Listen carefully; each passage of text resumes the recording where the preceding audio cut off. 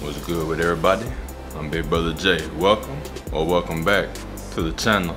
And today we're talking about 3 easy ways that you can lose weight with minimal effort.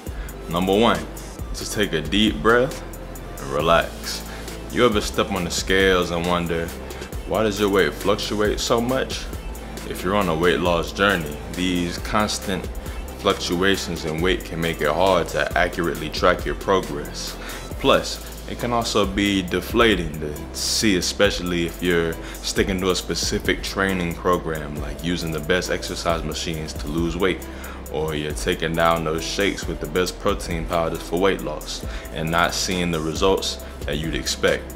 But that doesn't mean that you aren't making progress. In fact, there could be a range of reasons behind this weight fluctuation other than fat gain. It's normal for weight to fluctuate. Weight gain does not mean anything besides just that you gain weight. It doesn't mean that you're less attractive. It doesn't mean that you're any less strong. It simply means your body is adjusting to a changing routine. And that's okay. Your routine, your lifestyle, and needs should change week to week, season to season, year to year, and so should your body. Stress over weight gain is worse for your body than a bag of potato chips or that carton of ice cream. So try not to feel guilt, shame, or stress.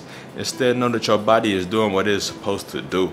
And if you want to lose weight because you feel less connected to your body and overall just less healthy, then I recommend that I commend you for knowing that your body well enough to know what it needs, but prioritize losing the shame around weight gain before losing the weight.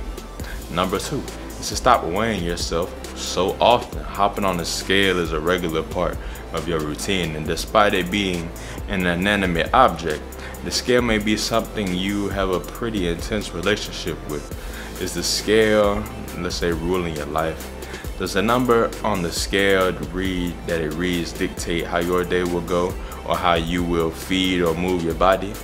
Whether you interpret it as a good or a bad number, in the long run, weighing yourself will likely have a negative influence on self-care behaviors, not to mention contribute to low feelings of self-worth.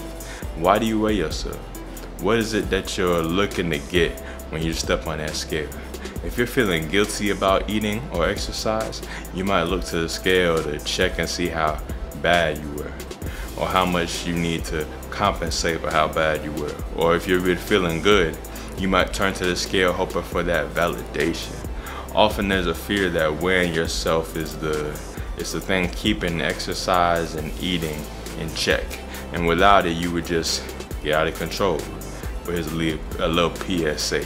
You'll see the most drastic changes when you enjoy healthy habits for both the mind and body, rather than thinking that you have to do them for weight loss. You'll stop hating yourself when the scale isn't moving quickly enough, and instead will naturally look, feel, and be better when you give yourself the patience, trust, and self-love it requires to achieve health goals. When you're focused on a number on the scale, you naturally feel more stressed, restricted, and end up disappointed. Instead, focus on how you feel to measure where you are.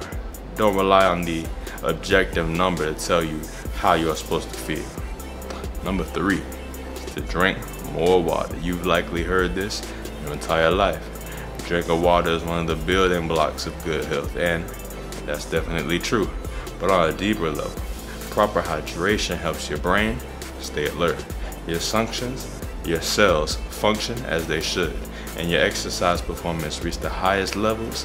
And you know the dangers of dehydration, brain fog, feeling tired, exhausted, etc. But there's another benefit to water too, and that's weight loss. Dietitians tend to recommend drinking water as one of the building blocks of a lifestyle that can lead to healthy weight maintenance. Oftentimes, water is pushed to those seeking weight loss because there is a belief that water can fill you up, leading to eating a little less often or a little less volume come mealtime. So because you're filling up on water, the theory goes, you'll be less likely to snack and you can better control your hunger. Plus, when you are hydrated and eating foods that have high water content, you are more likely to have better hydration overall throughout the day to help manage your weight. Poor hydration can mean that your body continues to seek out fluid through the foods that you are eating though.